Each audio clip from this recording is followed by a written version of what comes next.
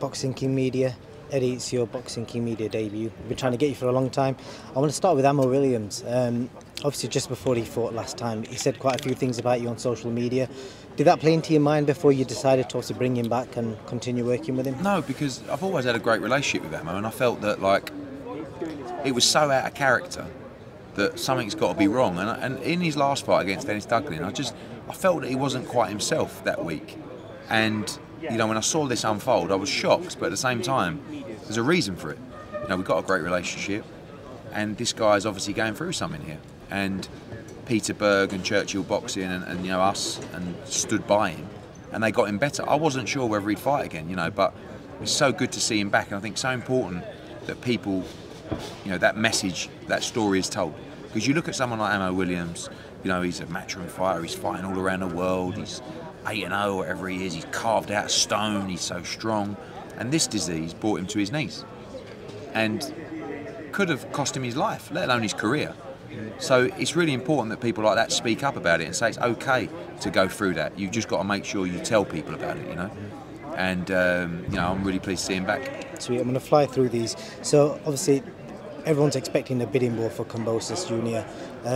What makes you think that you're able to bring his next fight to the zone compared to the other channels? I think we've got as good a chance as anyone. You know, I think the big argument for us is you know, George Kambosos isn't undisputed. He can call himself undisputed. The other governing bodies do not accept the franchise championship as a belt that you can unify with or become undisputed with. So, and I've got massive respect for him. I think he's fantastic, but that's the argument. And the fight with Devin Haney enables him to become undisputed and solves that argument. So we've got to get our checkbook out. We've got to find the money, and whether that's going to be through a huge crowd in Australia or here in Vegas, and we'll see what happens. But you know, I think it's a great fight, and George has told Devin he'll fight him, but the proof will come down to the offers that are generated by everybody. And what's your current promotional deal with Devin Haney? Is it a one fight-by-fight deal? Yeah, fight for a while now. So you know, we've got a great relationship with Devin and Bill. Are you at risk of losing him if he does win? Could he go another way? Care. I don't care about Devin Haney, but at the end of the day, if they're not what you think they are, you know, I go through a lot of fighters who we have no contract with, right?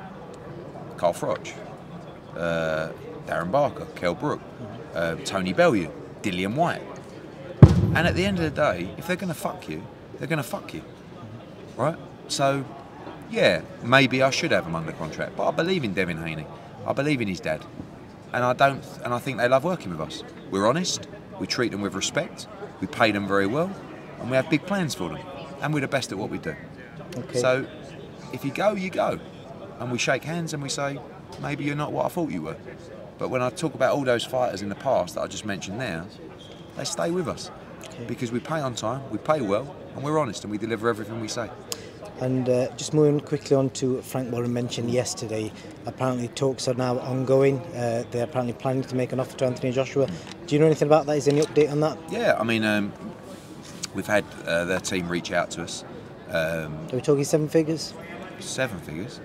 Talking less? 7 figures? What, $1 million? Yeah, I don't know. For what? Just paying AJ to step aside.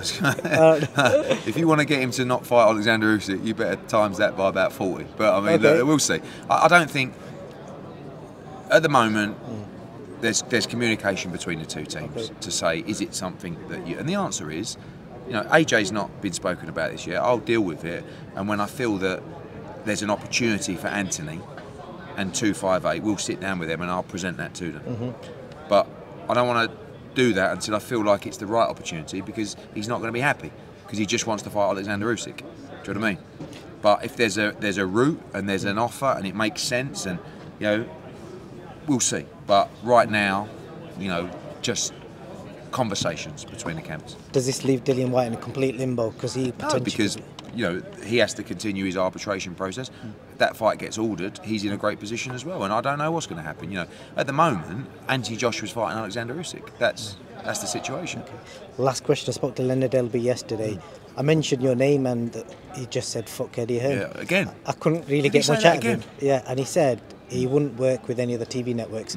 Is that does that affect boxing going long term? Obviously, making he big wouldn't fights? work with any other. Yeah. 2 words: rent free. Okay. I mean, when you have the ability to say my name to someone and turn their blood pressure up by 90%, you've got to be doing something right. Right, no worries, Eddie. I'm going to let you go.